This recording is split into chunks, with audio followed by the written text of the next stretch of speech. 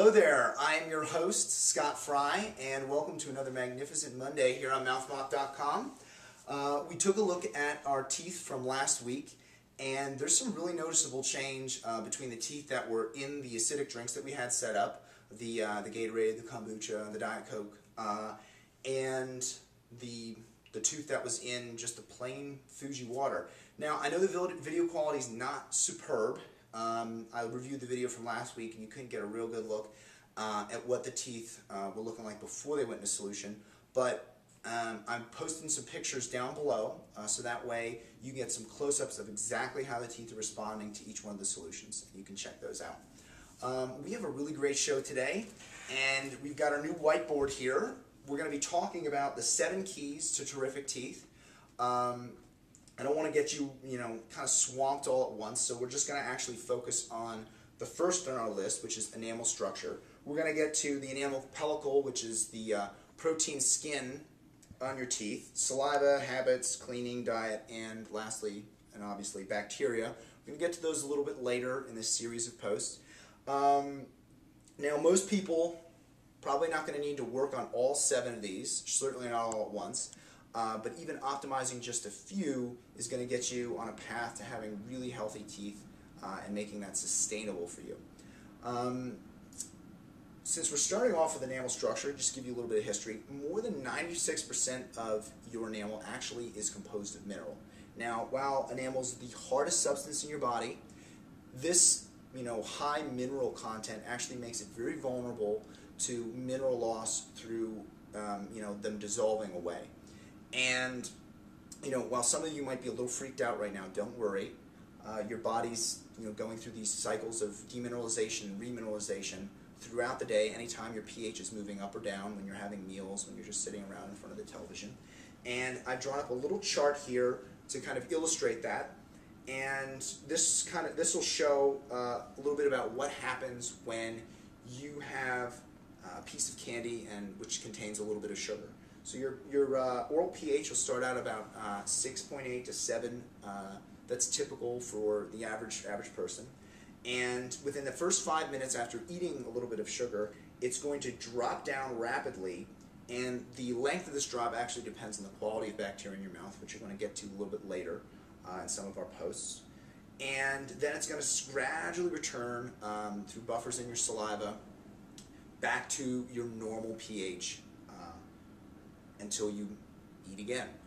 And what's commonly accepted as the critical pH for dissolution is 5.5.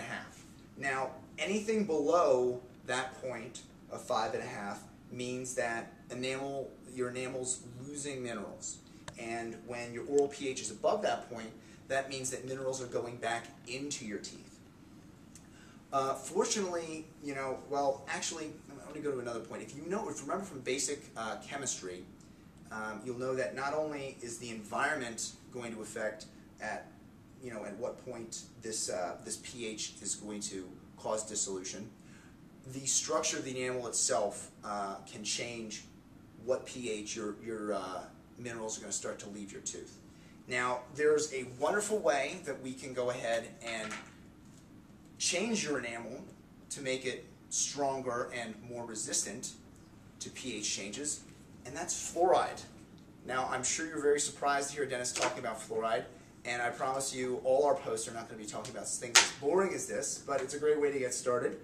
When it's in sufficient concentration, essentially what happens with fluoride is that it will replace the hydroxy ions that are in your enamel with fluoride ions. And that's going to make your enamel much harder to dissolve.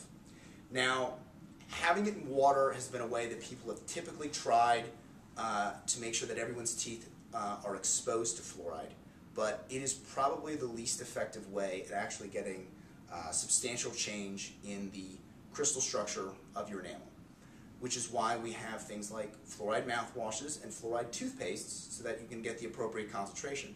In fact, if you had high enough concentrations in your drinking water, that wouldn't be something that you want, because fluoride, like any mineral, is not very healthy for you if you consume way too much of it.